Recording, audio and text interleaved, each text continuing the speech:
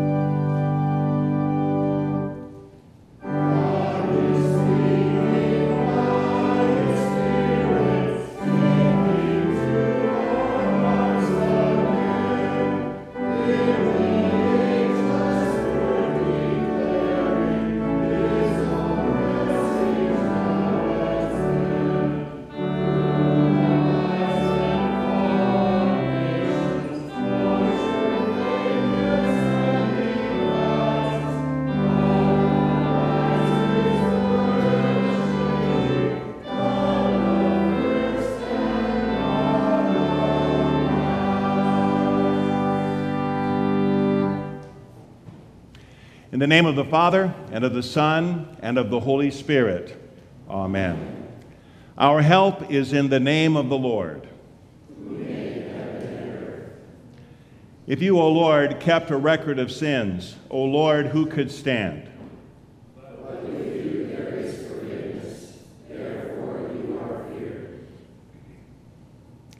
Since we are gathered to hear God's word and call upon Him in prayer and praise, let us first consider our unworthiness and confess before God and one another that we have sinned in thought, word, and deed, and that we cannot free ourselves from our sinful condition. Together as His people, let us take refuge in the infinite mercy of God, our Heavenly Father, seeking His grace for the sake of Christ, and saying, God, be merciful to me, a sinner. Almighty God, have mercy upon us, forgive us our sins, and lead us to everlasting life. Amen. Almighty God in his mercy has given his Son to die for you, and for his sake forgives you all your sins. As a called and ordained servant of Christ and by his authority, I therefore forgive you all your sins in the name of the Father and of the Son and of the Holy Spirit. Amen.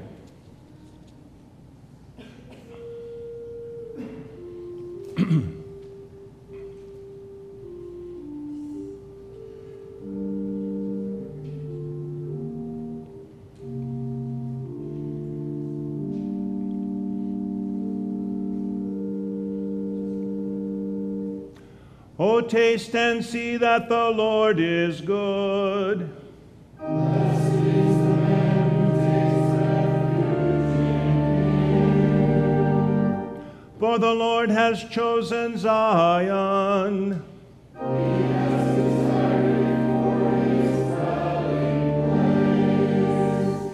This is my resting place forever.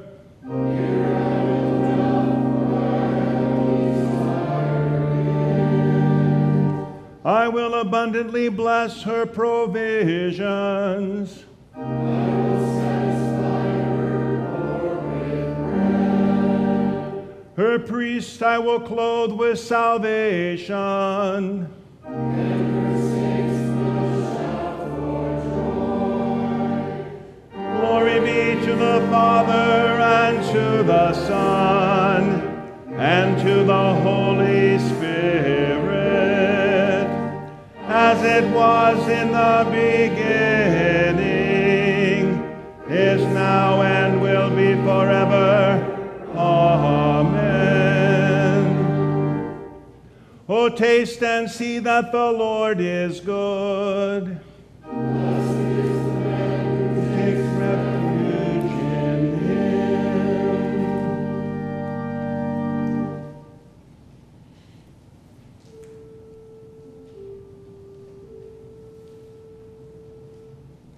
In peace let us pray to the Lord.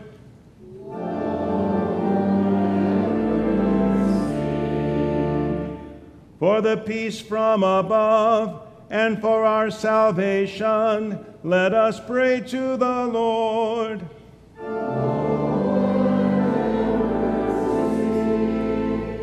For the peace of the whole world, for the well-being of the Church of God, and for the unity of all, let us pray to the Lord.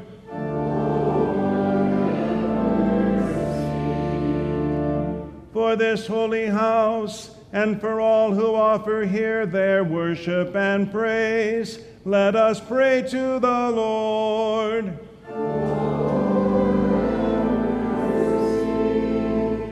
Help, save, comfort, and defend us, gracious Lord.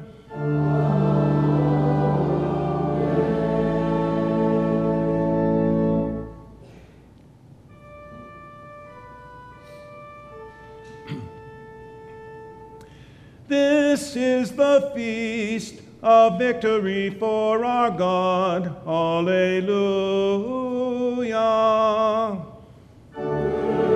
He is Christ, the Lamb who was slain, whose blood set us free to be people of God. Power and riches and wisdom and strength and honor and blessing and glory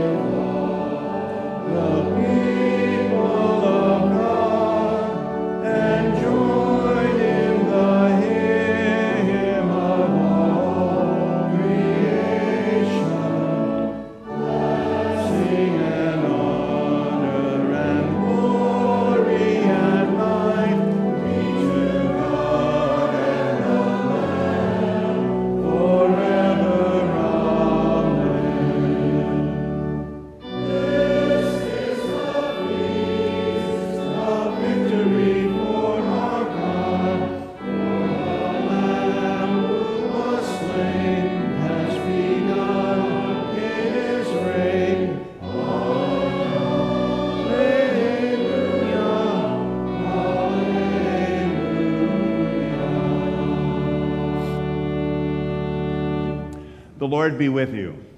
And also with you. Let us pray. O God, your almighty power is made known chiefly in showing mercy. Grant us the fullness of your grace, that we may be called to repentance and made partakers of your heavenly treasures. Through your Son, Jesus Christ our Lord, who lives and reigns with you and the Holy Spirit, one God, now and forever. Amen. Please be seated.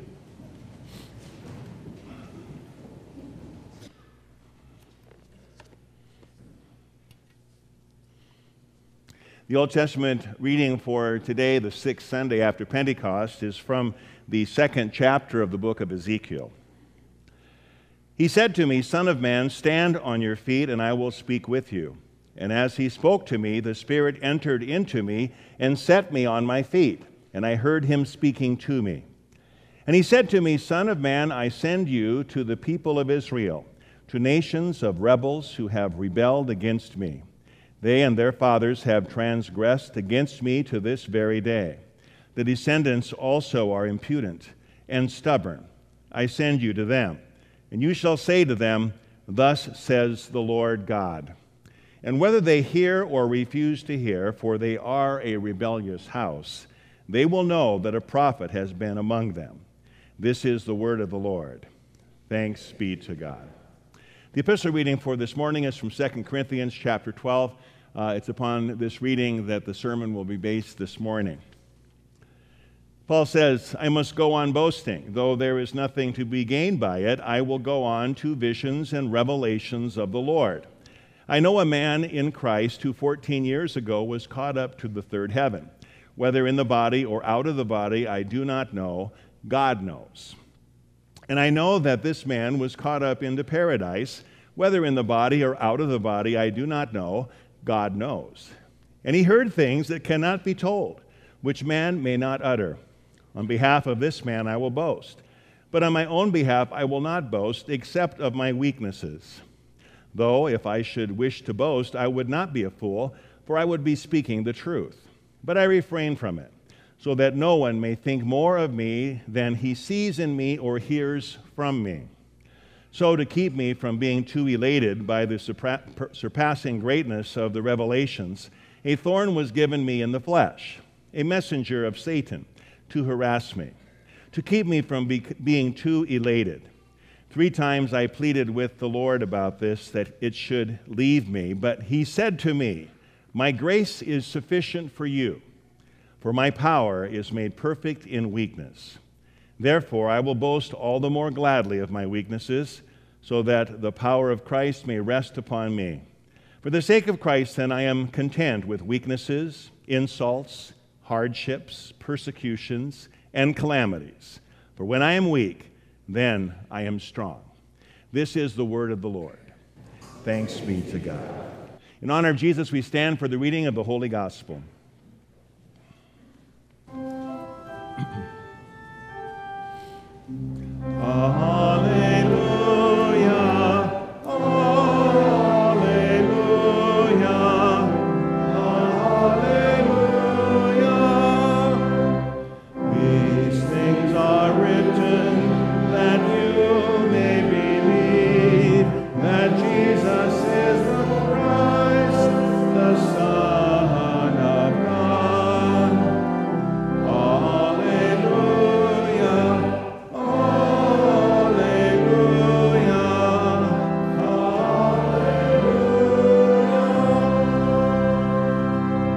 The Holy Gospel according to St. Mark, the 6th chapter. Glory to you, O Lord. Jesus went away from there and came to his hometown, and his disciples followed him. And on the Sabbath he began to teach in the synagogue, and many who heard him were astonished, saying, "Where did this man get these things? What is the wisdom given to him? How are such mighty works done by his hands? Is not this the carpenter, the son of Mary, and brother of James and Joseph and Judas and Simon? And are not his sisters here with us?" And they took offense at him. And Jesus said to them, "A prophet is not without honor, except in his hometown and among his relatives and in his own household." And he could not do mighty works there, except that he laid his hands on a few sick people and healed them. And he marveled because of their unbelief. And he went about among the villages teaching. And he called the 12 and began to send them out 2 by 2, and gave them authority over the unclean spirits. He charged them to take nothing for their journey except a staff, no bread, no bag, no money in their belts, but to wear sandals and not put on 2 tunics. And he said to them, whenever you enter a house, stay there until you depart from there. And if any place will not receive you, and they will not listen to you, when you leave, shake off the dust that is on your feet as a testimony against them. So they went out and proclaimed that people should repent. And they cast out many demons, and anointed with oil many who were sick, and healed them. This is the gospel of the Lord. Praise to you, O Christ. We now join in confessing our Christian faith in the words of the Apostles' Creed. I believe in God the Father Almighty, maker of heaven and earth, and in Jesus Christ, his only Son, our Lord, who was conceived by the Holy Spirit, born of the Virgin Mary, suffered under Pontius Pilate, was crucified, died, and was buried. He descended into hell. The third day he rose again from the dead. He ascended into heaven and sits at the right hand of God the Father Almighty. From thence he will come to judge the living and the dead. I believe in the Holy Spirit, the holy Christian church, the communion of saints, the forgiveness of sins, the resurrection of the body, and the life everlasting. Amen. Please take your seats. We invite the children to come up to the front for a children's message.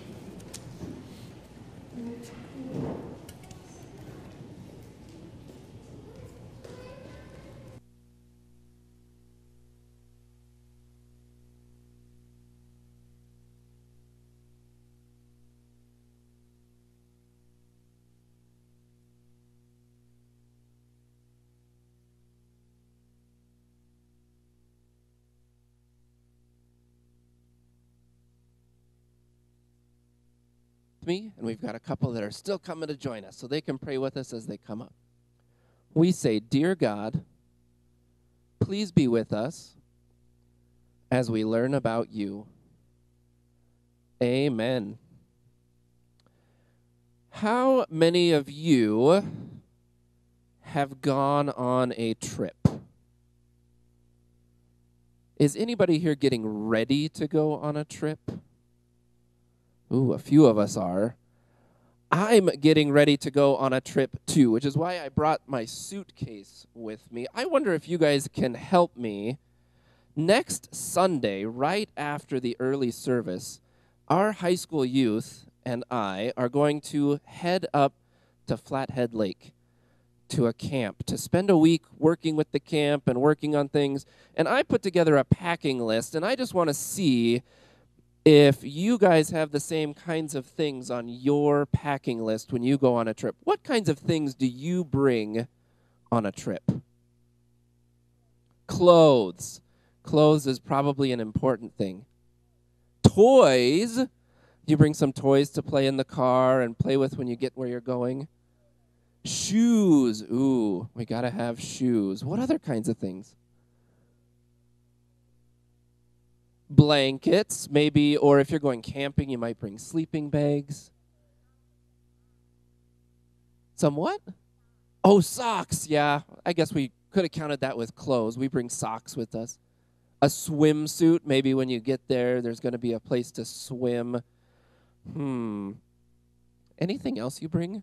We talked about clothes and shoes and socks and swimsuits and blankets and toys. Ooh, Landon says the Bible. That would be a good thing to bring. What about anything else to read? Do you bring any other books? Does anybody bring, let's see, I know the answer to this question for a couple people. A joke book to tell jokes in the car? That could be good. What about a Kindle? Or a Game Boy or some other games to play in the car? Some other things to do. What about a toothbrush and toothpaste? Unless your mom forgets to put the toothbrush in your bag when you head to camp, right, Landon? What about shampoo and soap and other things to help take care of our bodies? I think you guys have a pretty good list. You guys have a pretty good list. Aaliyah, you thought of one more? A phone. You might need your phone. You might need a map. Do you think you would need a map if you're going on a trip? A way to know where you're going? Well, let's see if I have everything that I need for my trip.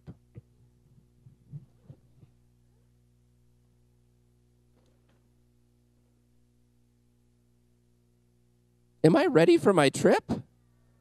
No, why am I not ready? There's nothing in my bag. When we go on a trip, we think about all of the things that we might need.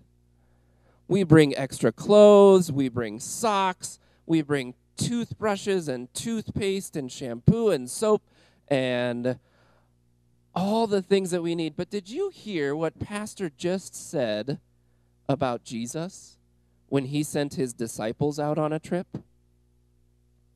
Listen to this. And he, Jesus, called the 12 and began to send them out 2 by 2 and gave them authority over the unclean spirits. He charged them to take nothing for their journey except a staff. No bread, no bag, no money in their belts, but to wear sandals and not put on 2 tunics. Jesus said, don't take anything except for a stick to help you along the way as you walk, the sandals that you're wearing on your feet, and the clothes that you're wearing on your back. Don't even put on an extra tunic. Do you know why Jesus did that? When Jesus was sending them out, he was charging them to take one thing with them. It sounds like Jesus sent them with nothing. He actually sent them with the most important thing. He sent them with his word. He sent them with his authority. He sent them with himself. Jesus gave them authority to go out and heal people, to spread the good news about him. And Jesus gives us that same power through his word. No matter where we go, and if we go on a trip and we forget our toothbrush, or we forget other things on our trip, sometimes that can be frustrating. But no matter where we go, we always have God's word. Whether it's in a Bible that we can hold in our hands or the word that he's put on our heart, we always have his word to share with others. So as you guys get ready to go on trips this summer, I want you to think about that. You can share God's word with each other, because sometimes I know long car rides can get kind of hard with our families. We can share God's word with each other. We can share God's word with those that we're visiting. We can share God's word wherever we go. Let's pray. Dear God, thank you for the reminder today that when you send us out, you send us with you. You send us with your word and with the authority that you've given to us through what you've done for us on the cross. Help us to share that with everyone around us this summer as we come and go from Billings, and help us to spread that good news wherever we are. In your name we pray. Amen. All right, you guys can head back to your seats, and the congregation's going to sing our next hymn.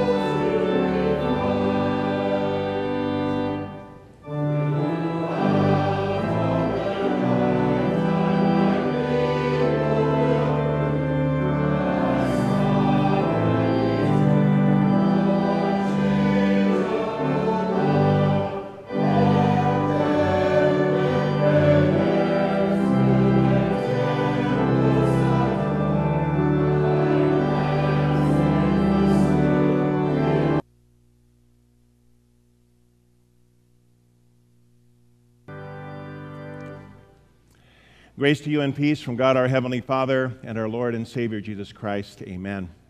As I heard the children's message this morning from Mr. Heiliger, I couldn't help but think about the first longest trip I had ever taken. In 1999, I went to Ukraine to teach at a seminary outside of Odessa for about 6 weeks, and I forgot to pack socks.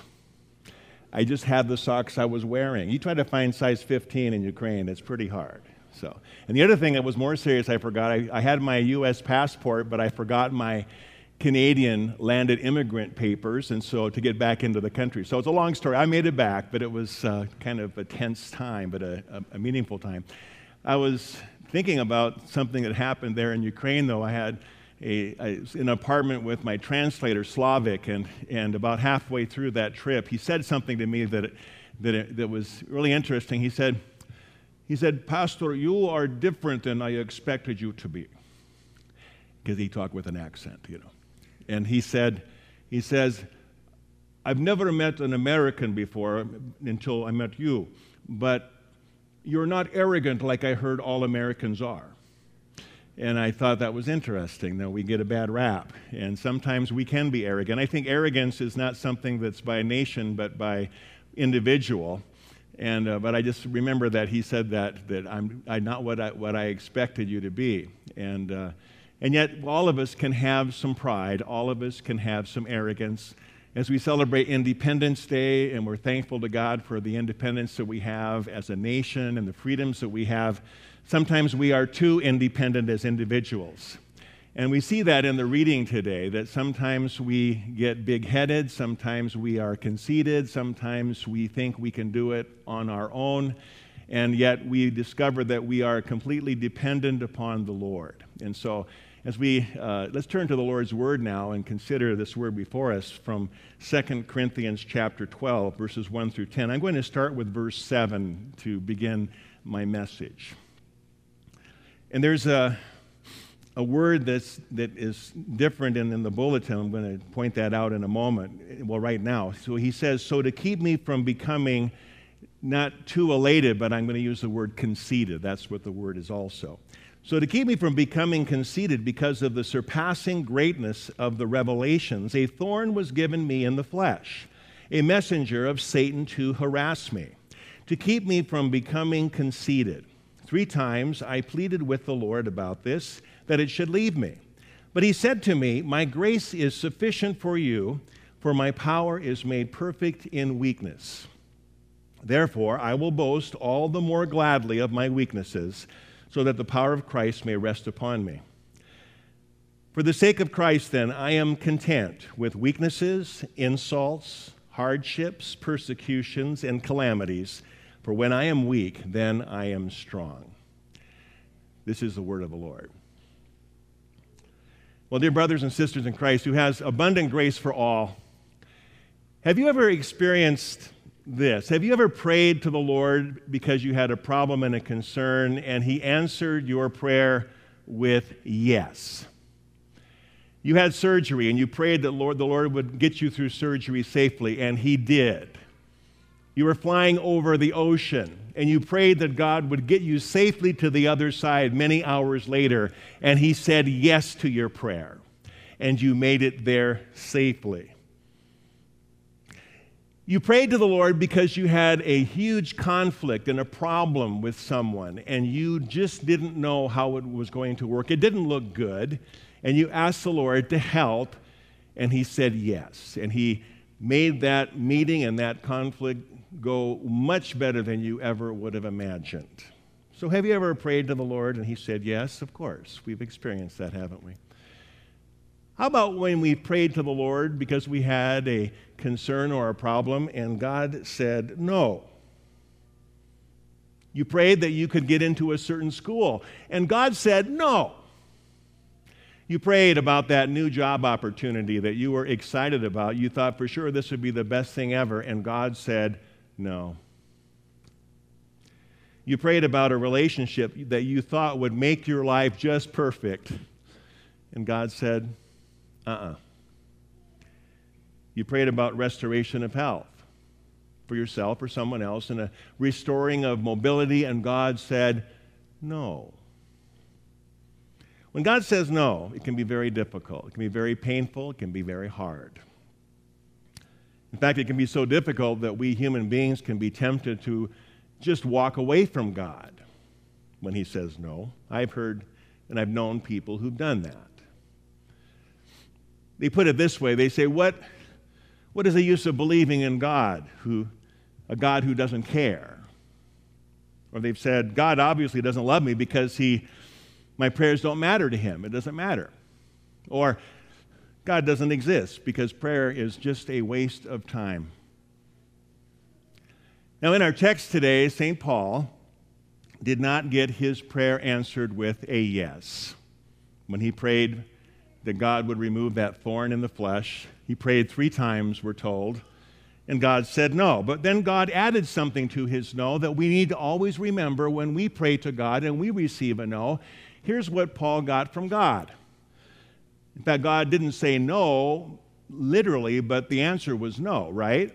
But then he said this, and this is what we need to remember. He said, my grace is sufficient for you. My grace is sufficient for you. Grace, what is that? We should know what that means. We hear about it all the time. How would you describe grace? What would you say? Maybe you would say it something like, some people go to this right away. They look at the word grace, and then they take the first letter of each letter in the word grace, and then they make a word. So they would say, God's riches at Christ's expense. Raise your hand if you think of it that way sometimes. It's fairly common. It's helpful. So God's riches at Christ's expense is sufficient for you, was God's answer to Paul. And how could you argue with that? Grace, it means undeserved favor. We are the recipients of God's undeserved favor. We don't deserve the gifts he gives us. We don't deserve his love and mercy and forgiveness. But we have it.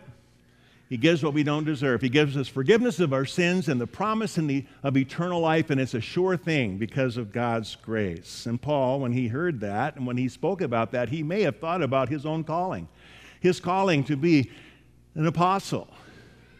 He was the persecutor of the church. He was going around arresting Christians, being responsible for their imprisonment and for their deaths even, deaths of men, women, and children. He was on the way to Damascus, as we know, to continue in his persecution against the church.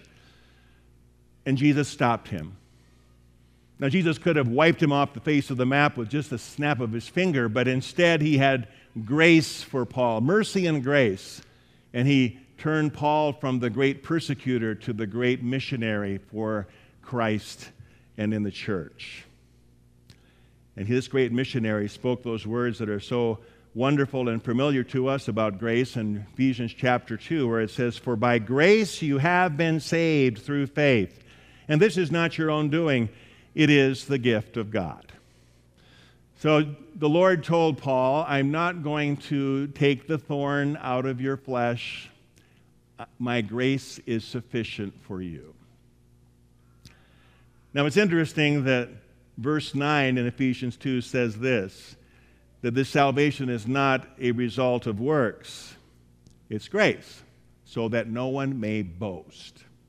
But we notice that Paul does some boasting here. The very first verse of our text, Paul speaks about, I must go on boasting. So what does he mean by that? He goes on boasting. He'd been boasting already. Let's understand that. In chapter 11, he was talking about a situation in the church. There were these apostles, or those who claimed to be apostles, and they were in competition with the other apostles. Paul sarcastically calls them super apostles. And they were arrogant, they were boastful in their spirituality. They came in and they were, as Paul says in chapter 11, they were presenting a different Jesus and another gospel, which is impossible, right?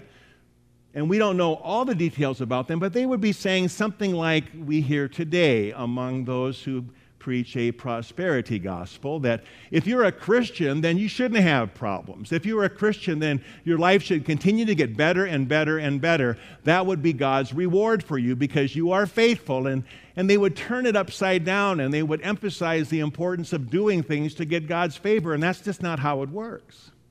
And Paul was challenging them. and warning the Corinthians not to follow after those false teachers. Let me read for you some excerpts from chapter 11. Since many boast according to the flesh, and they were boasting, I too will boast. So I'm going to just jump in there now, he says. And listen to what he says. But whatever else anyone dares to boast of, I am speaking as a fool. I also dare to boast of that. Are they Hebrews? So am I. Are they Israelites? So am I. Are they offspring of Abraham? So am I. Are they servants of Christ? I am a better one. He was bold.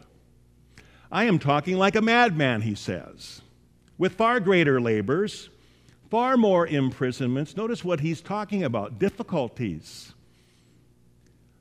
countless beatings, and often near death. 5 times I received at the hands of the Jews 40 lashes, less 1, 39 lashes. 3 times I was beaten with rods. Once I was stoned. 3 times I was shipwrecked. A night and a day I was adrift at sea.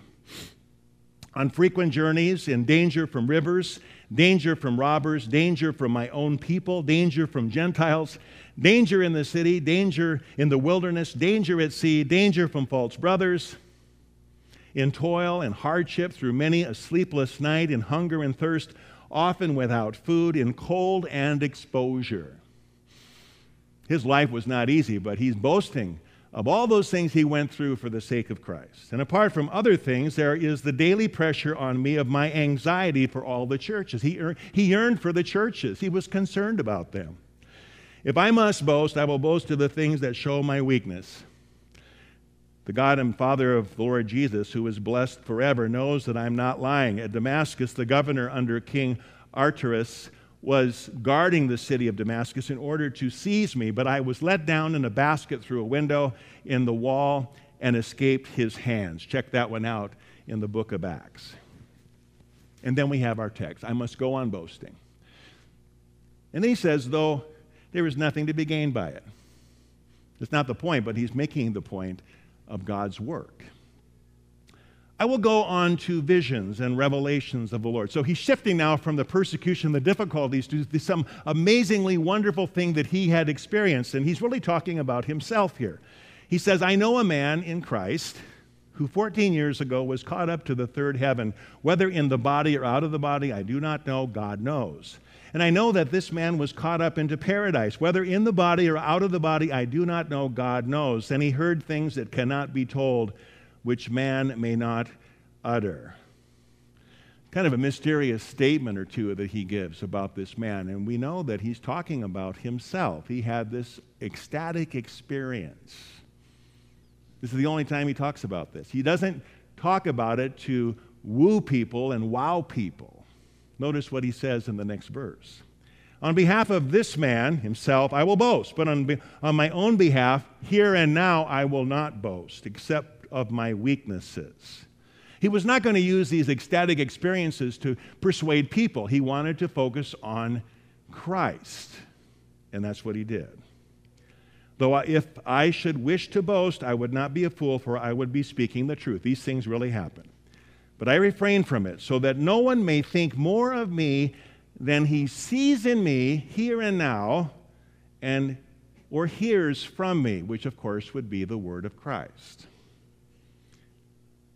So to keep me from becoming conceited, he was a human. Because of the surpassing greatness of the revelations, a thorn was given me in the flesh, a messenger of Satan to harass me, to keep me from becoming conceited. 3 times I pleaded with the Lord about this, that it should leave me, but he said to me, and you know, my grace is sufficient for you. Again, what is grace? It's only the most important, precious gift of God that we could ever receive. Now, we don't know what Paul's thorn was. Now, there's lots of speculation. If you want to get frustrated, go online and look up, Google, what was Paul's thorn? You'll hear all kinds of crazy stuff. I just turned it off. I won't even give you the details. But there's ideas like maybe he had bad eyesight, and there's some verses that talked about his eyes and about maybe his speech. He had a speech impediment, or maybe he had a limp, or whatever. It doesn't matter. It's a good thing we don't know what it is. We make too big of a deal of it. That's how human beings are. We don't need to know what the thorn in the flesh was. It was some malady, some problem, and yet he said it was to help him not to get a big head, to be not independent, but dependent on the Lord. We understand that. And to keep Paul on the ground, so to speak. That's what he admitted. And so we don't really care what that thorn in the flesh was, but we do care about God's answer. He said, my grace is sufficient for you. And so when we pray and we get a no, let's remember that answer that Paul got. We can apply that to ourselves. No, it didn't happen. I guess God's grace is sufficient for me. I can handle that. That's how we can deal with these things. But as I went through this text, I wonder, have you noticed also already, like I started noticing, that there was another time in Scripture where somebody prayed 3 times for something and God said no? Remember what that was? Wasn't it Jesus in the Garden of Gethsemane? He prayed 3 times. Father, if it is possible, may this cup pass from me, but not my will, but thy will be done. What was he talking about? He was talking about the cross. He knew what was coming. He was already feeling the weight of our sin as he told his disciples as they were going to the garden, my soul is overwhelmed with sorrow to the point of death. Stay here and watch with me and pray. And he prayed 3 times. The same prayer, Father, if it's possible, may this cup pass from me, but not my will, but thy will be done. And God's answer to that prayer was no. Why? Because he wanted his grace to be sufficient for all of us. Jesus went to the cross. He willingly went. He accepted the answer of the Father. You might say he joyfully went to the cross to carry our sins. He knew what was coming. He knew the joy that was going to be for all. And he went through the suffering and the pain for it all. And he did that because he is our Savior who loves us, who gave himself for us, who gives us grace and mercy each and every day. And there's another phrase that I didn't mention that's there too. Besides, my grace is sufficient for you, what does the Lord say to Paul? For my power is made perfect in weakness. Remember that one too. That's certainly true when we think of the cross of Jesus, the weakness of Jesus. He was weak. He was beaten down. He was nailed to the cross. He suffered. He died. He bled. And yet through that weakness of the cross, there's the power of God for salvation to all who would believe in him. My power is made perfect in weakness. This is a message from God, not from people. And so Paul's response to that prayer request and the answer he received, my grace is sufficient for you, for my power is made perfect in weakness, then he responds, therefore I will boast all the more gladly of my weaknesses, so that the power of Christ may rest upon me. For the sake of Christ, then, I am content with weaknesses and insults and hardships and persecutions and calamities. I can deal with all of that. For when I am weak, then I am strong, because Christ is there. How thankful we are that God inspired these words in 2 Corinthians. When we hear of those false ideas about Christianity, that if you're a Christian, your life's going to be better. Don't worry. You're going to be healthy, happy, wealthy, successful. We've heard it. This destroys all of that thinking. This puts the focus where it should be, not on us and how good we are and how faithful we are to God, but how gracious and loving God is for us to help us in our need. And he has the wisdom to know what we need, and sometimes that means that we have answers to prayer that are no. I'm going to read for you 2 other witnesses of the power of the cross in Paul's life as he faced difficulties. These are inspiring words.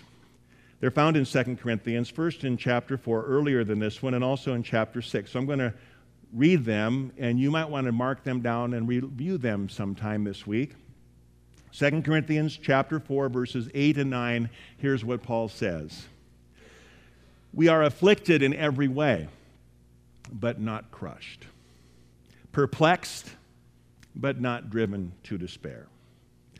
persecuted, but not forsaken, struck down, but not destroyed. This is God's grace sufficient for Paul. And also in 2 Corinthians chapter 6, verses 9 and 10, part of verses 8a or b and then 9 and 10, here's what he says. We are treated as impostors and yet are true, as unknown and yet well known, of course, by the Lord, as dying and behold, we live, as punished and yet not killed, as sorrowful yet always rejoicing, as poor, yet making many rich, as having nothing, yet possessing everything. Yes, God's grace is sufficient. And my title of the sermon was a question, wasn't it? Is God's grace sufficient for you? And with God's help, we can answer, yes, indeed, more than sufficient. Praise be to Christ. In his name, amen. And now the peace of God, which surpasses all understanding, shall keep our hearts and our minds in Christ Jesus our Lord. Amen. We now worship our Lord with our offerings, and we continue with the offering hymn.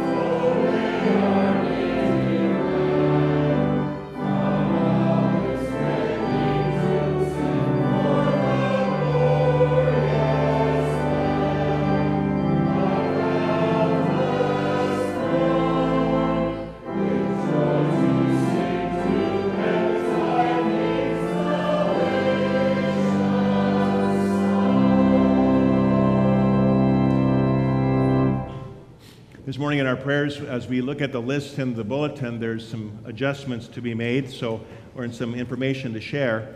Marilyn Heineman had contacted us and told us that her eyesight is coming back, and so she is sharing that good news with us for Thanksgiving to God.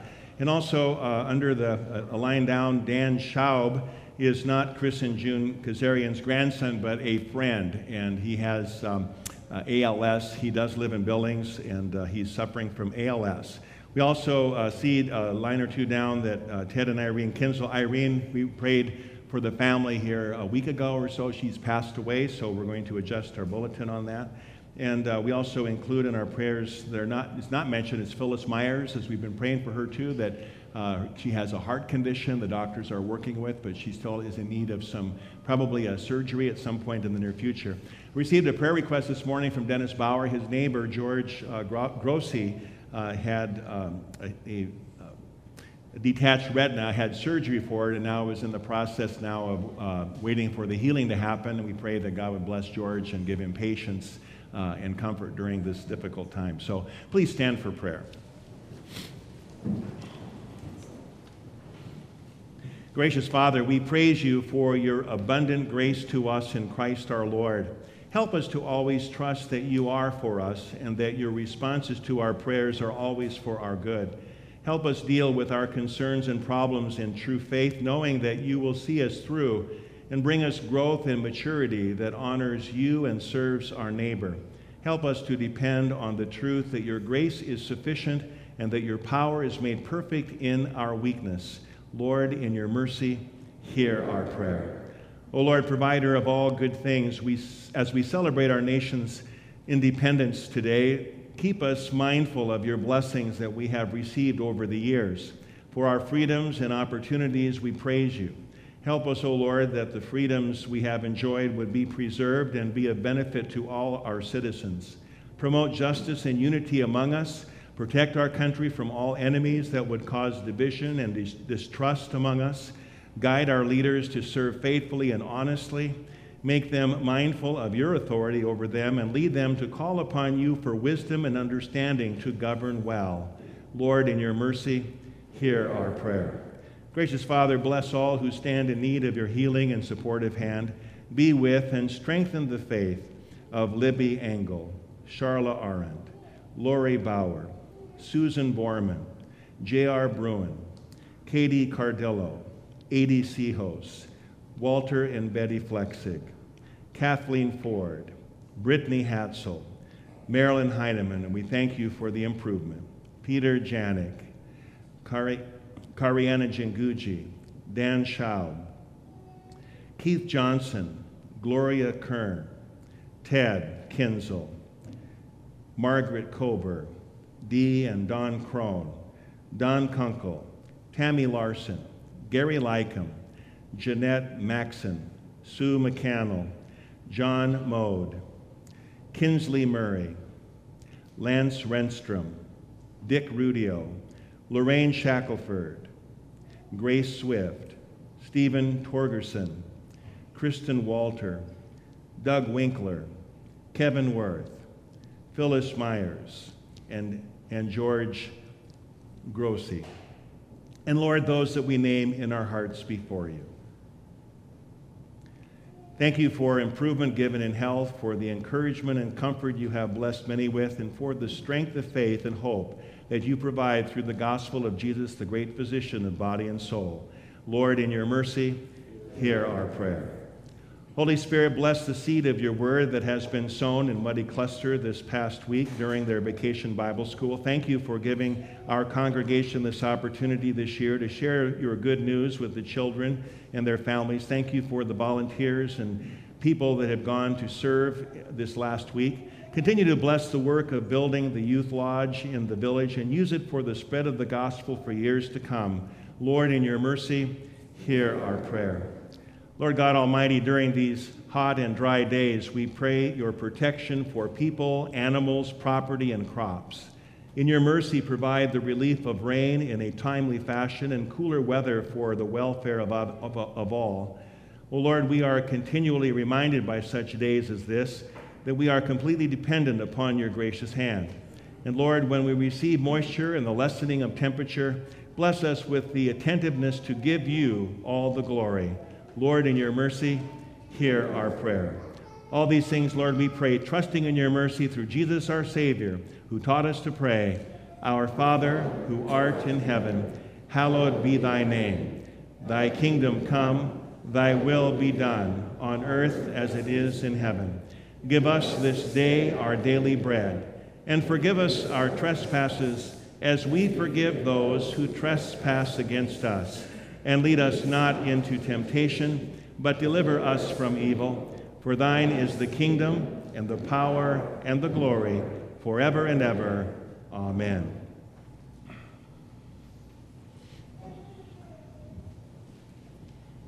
The Lord bless you and keep you. The Lord make his face shine upon you and be gracious to you. The Lord look upon you with favor and give you peace.